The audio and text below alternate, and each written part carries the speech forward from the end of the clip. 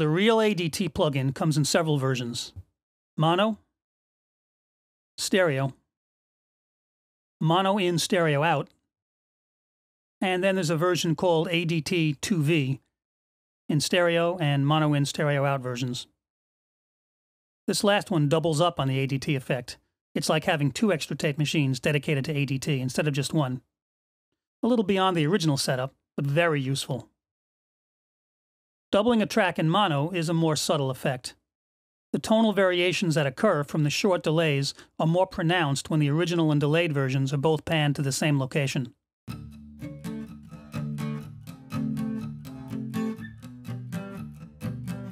Panning the original and delay away from each other accentuates the illusion of 2 players performing a natural doubling. You'll hear both again as I go through the plugin. Since the effect was originally developed primarily for vocals, I'll start with a mono in, stereo out version on a vocal track. At the top of the plugin, you'll see a graphic of tape heads. SRC represents the source, the original undelayed signal. ADT represents the delayed signal from the second machine. The time ruler just below indicates the initial delay time in milliseconds. Negative numbers indicate that the delayed signal is actually ahead of the original, a negative delay. Remember, this was possible using the Abbey Road method. Positive numbers indicate the delayed version is behind the original, or the source. You set this by dragging the head around, or, like with all the Abbey Road plugins, you can double-click the graphic and type in the value you want. Below this, on the far left and right, you have level meters for the source signal and the delay signal. Under SRC and ADT, you have the controls for blending the signals. To the left, under source, you've got pan, drive, and a level fader. To the right, you have the same options for the ADT signal. Each signal path also has a mute button and a phase button, which, as you know, actually flips the polarity of the signal, just like on a console or mic pre. Since this ADT effect is based on the J37 tape machine, you're also getting some of the coloration from that as well. And the drive control lets you set how much tape saturation you want for the source and ADT signals independently. I watch her walking down the street. Drive is not a level control, by the way. It just adds edge, saturation to the sound. I see her driving in her car. If you want to adjust level, use the fader below.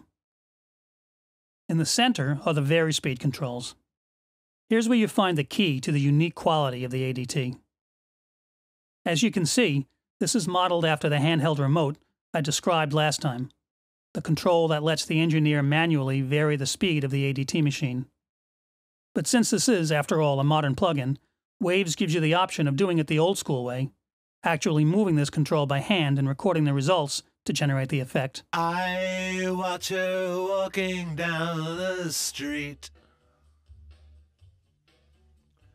I see her driving in her car. Or using their simulation of the randomness of human operation to do the work for you.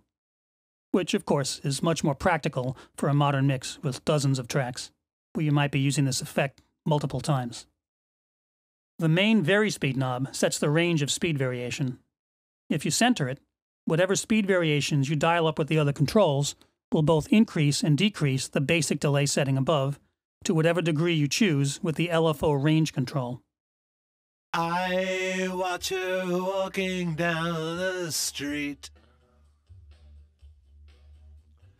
If you position it to the right, the speed variations will all increase the initial delay time within the same range.